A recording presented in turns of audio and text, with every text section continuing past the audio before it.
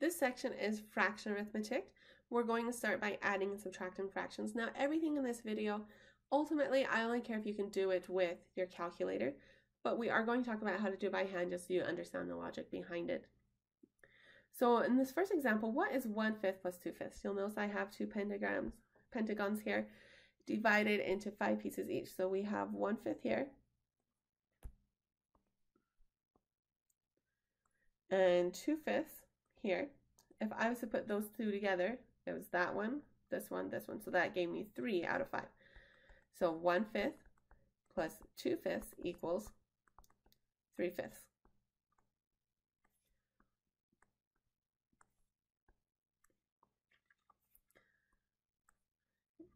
Now my next one, what is 4/8 plus 6/8? So 1, 2, 3, 4. So I'd have 4/8 and 1, 2, 3, 4, 5, 6. 6 more 8s. If I was to try and put those together, I have 4 of them plus 6 of them. That should give me 10 of these little slices. So 1, 2, 3, 4, 5, 6, 7, 8.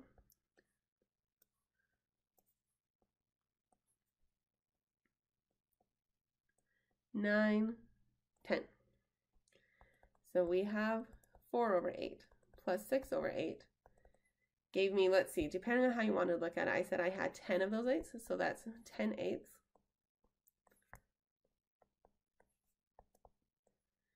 Or it was 1 whole, so 1 and then 2 more 8s, so 1 and 2 8s. And my next example, what is 1/2 plus 1/3? So we start with 1/2 and then we have 1/3. But when I try and add them together, how am I going to do that? I don't really have any way to add them together. So what we could do is we could add a few more lines to make it so they're similar shapes. Let's see if I can do this.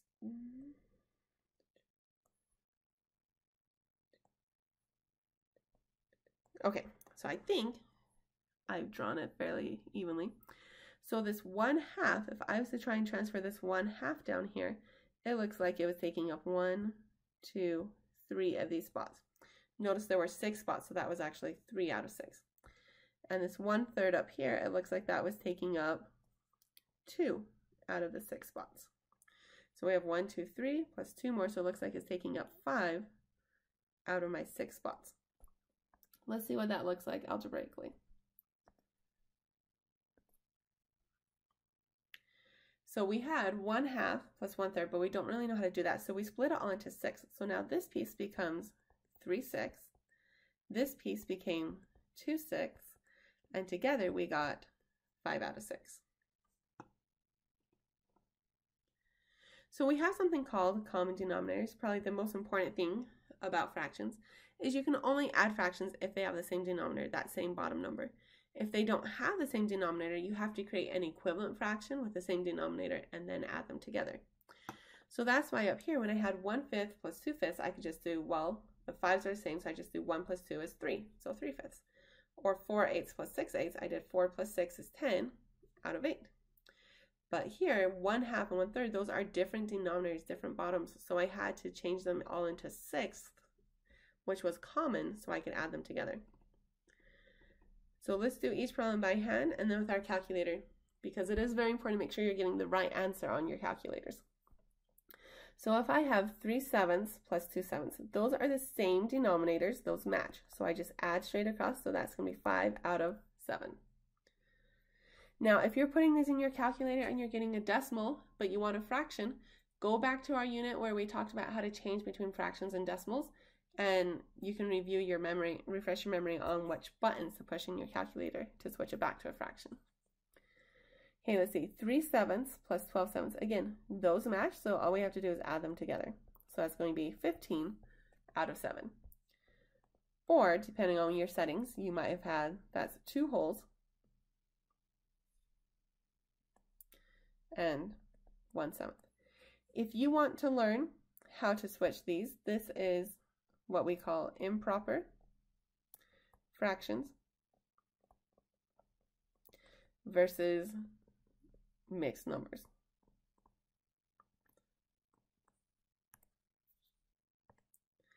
Now, really, in our class, this just doesn't come up and we don't really care about it a lot. So I'm not going to make a video about improper fractions or mixed numbers, but you can certainly look for that on the internet. You'll find lots of videos on YouTube or different sites that try and explain it to you. So let's go this one. 3/8 plus 1/6. Notice these do not match, so we can't add them. So let's try and figure out what this would be.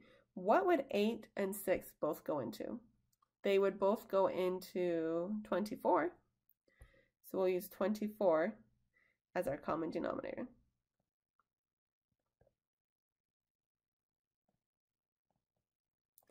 So how do we get from 8 to 24? We'd have to times by 3. So we'll do 3 over 3 times 3/8 plus, and now this 1/6, we have to get 6 to 24, so we'd have to times it by 4. But if you times the bottom by 4, you have to times the top by 4. Otherwise, you'd be changing your numbers. But if I times it by 4 over 4, 4 over 4 is just 1, and timesing it by 1 doesn't change it. So these are what we mean by equivalent fractions. So you times the 8 by 3 over 3, and you times the 6 one by 4 over 4. So if you do that, then 3 times 3 is going to be 9, and 3 times 8 is 24. Plus, now this 1/6 times 4 over 4, 1 times 4 is 4, 6 times 4 is 24. So now we can add them together and we get 13 over 24. Again, on this point, you don't truly have to be able to do this by hand. You just have to be able to get that answer using your calculator.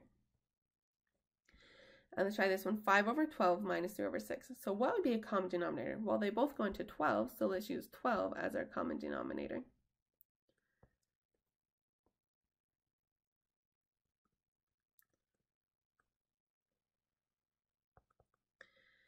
Let's see, so 5 out of 12, well, that's already there, so I don't have to do anything. Minus, and this 3/6. Well, to get 6 to 12, we'd have to times by 2, but if we times the bottom by 2, we have to times the top by 2. Let's see, so we'll still have 5 over 12 minus, now 3 times 2 is 6, and 6 times 2 is 12. So 5 over 12 minus 6 over 12, 5 minus 6 is negative 1 over 12. Or we would just write it as negative 1/12. So we are going to be adding fractions in this class. We'll also be multiplying fractions. So how do you multiply fractions? So just conceptually, what would be 1/2 times 1/4? Well, if we look at rectangles and we have 1/4, and it's this yellow part, and then we have 1/2, it's this top blue part. Well, what would happen if I try to overlay those and see where they intersect? So if I put the two of them on top of each other, it's kind of like drawing a line here, or drawing the 4 lines here. And where do they intersect? Just this one little spot right here. So 1/2 times 1/4 is equal to, looks like I now have 8 pieces and they overlap in 1, so 1/8. That's just kind of a conceptual explanation. Or if you have 3/4 times 1/2, same thing, we have 3/4, 1/2. If you lay them on top, and where do they overlap? They overlap right here with 3 of them out of an 8 total.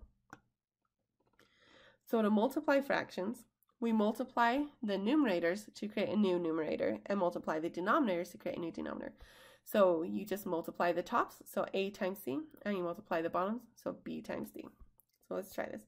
So multiply the tops, multiply the bottoms. So we'll have 4 times 2 over 6 times 8. Or in other words, that would be 8 over 48. Now, if you're trying this on your calculator, it will probably simplify this to 1 out of 6. Either way, I would take either answer. My next one, this one seems slightly harder because that 5 isn't actually a fraction. So how do we make it a fraction? We put it over 1. You can make anything over 1. So let's just rewrite that. 5 over 1 times 3 over 7. So we multiply the tops. So this is 5 times 3 over 1 times 7, or 15 out of 7. Your calculator might also write that as a mixed number of 2 and 1/7. And finally, negative 1/3 times 6 over 5. So let's see, 1 times 6, So we'll just write this as negative, and then we'll have 1 times 6 over 3 times 5.